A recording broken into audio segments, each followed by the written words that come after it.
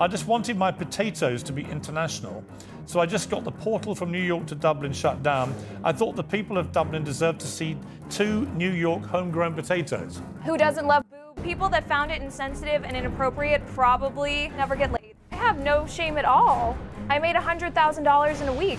I made a video last week talking about why we see the continued degeneracy of the generations as the years goes on, and I think one of them is because we incentivize bad and asshole behavior. We do it all the time. We make some of the lowest of the low really rich and famous in our country. And I'm not gonna go through all of the players here, but it brings me to one of the trending stories from a few days ago where this portal, when I first heard it though, when I first heard the word portal, like Manhattan opens a portal to Dublin, Ireland, and I was like, what the fuck 666 in hell is this? And then I realized it was just basically a giant FaceTime that was constantly running like 24 hours, so people can literally just say hi and talk to, and I don't know if you can hear, but you can visually see each other. And I actually think that it was kind of cool once I realized what it was, and it was supposed to be something wholesome to once again, you know, bring us together. Like, wow, I can literally sit here and see another fucking country. Like, how far have we come in technology? But leave it to Americans to expose our degeneracy to the rest of the world and get it fucking shut down. That futuristic structure is a portal to the old world. The portal is a live video link between Manhattan and the city of Dublin in Ireland. It just reopened after some very inappropriate shenanigans. The portal is a place where people are supposed to connect with folks 3,000 miles away in Dublin. They dance in Dublin, they dance in New York.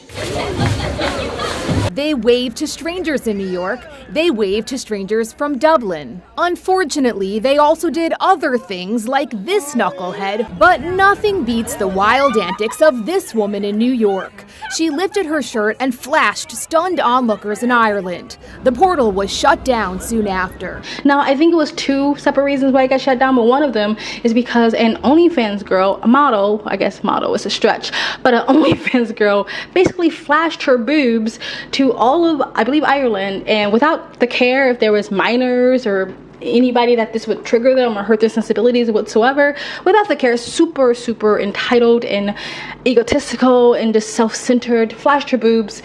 And yeah, one of the reasons why I got something that was supposed to be wholesome and bring us together shut down. Now, I don't know if it's for good, but it's probably for good. I hope whoever invested money in that got their money back for it, because damn, that was a short-lived thing. We can't have anything nice. But my point is, from the beginning of the video where I said degenerate behavior gets rewarded, is that this girl made 30 grand in 2 days, according to her anyway. She made 30 grand. She made sometimes some people's salary.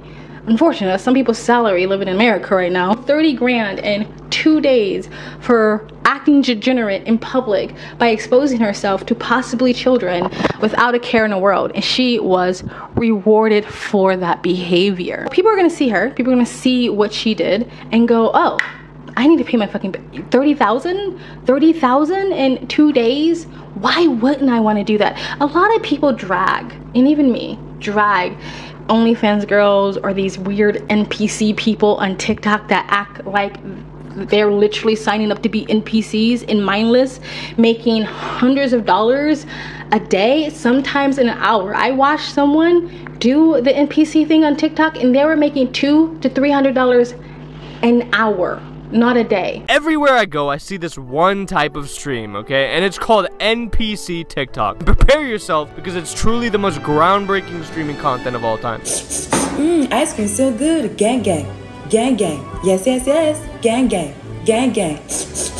Ice cream so. Who the fuck is actually watching this? At first, I thought she had Tourette's, but it turns out that she's saying things depending on what emojis people donate. And she does this for hours. And now literally every motherfucker on this app is doing it. It's pretty obvious that streams like this cater to some weird waifu NPC fetish, but I don't know what's more pathetic, the person that makes this shit or the people that watch it. Content is fucking awful, but it only exists because there are degenerates that financially support it. But at the same time, people making this content clearly lack any self-respect. Like, how much money is she making?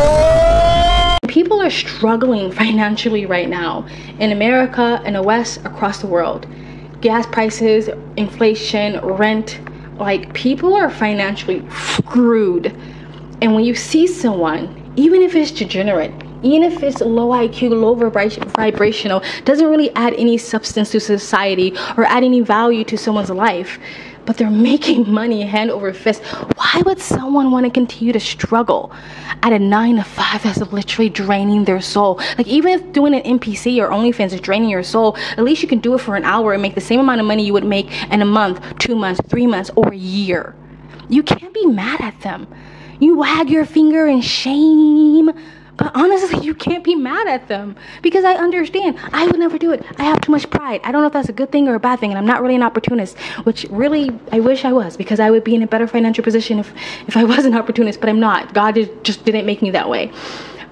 But trust me, when I hear stories about some girl selling her feet on feet finders and making $500-600 a day or thousands of dollars a month for just putting her feet on the internet, I'm telling you, it's a little bit demoralizing. It's a little bit demoralizing to work hard on something that you think is doing something. You're speaking your truth, you're helping people, you're bringing your community together, you're working really hard on something that's your passion, and you're struggling financially. To see someone act like a complete idiot and make 30 grand in 2 freaking days. I don't know how you fix this, because I can't blame people for doing that, especially when people are financially struggling right now, when student debt is up to people's eyeballs, when people see their parents who struggle their entire life and can still barely make ends meet, but see their friend, their 19-year-old friend, shaking her boobs and making 3 times as much as that. Fuck values, they would think. Fuck morals, principles. Fuck. I can make so much money, and if I'm smart enough, I can invest it, I can save it. You can't blame them. Again, I don't know how to fix it. The only way I can think to fix it is lower the fucking cost of living and reward hard work. Not reward hard work with, now you got to get a second job, now you got to get a third job, your mortgage is going to go up, your rent is going to go up, your insurance is going to go up, your salary isn't going to go up, the inflation is going to go up, gas prices is going to go up. Reward hard work and lower the cost of living is the only answer I got. But you cannot sit there and be mad at people acting degenerate when it's constantly financially rewarded. That's all I have to say.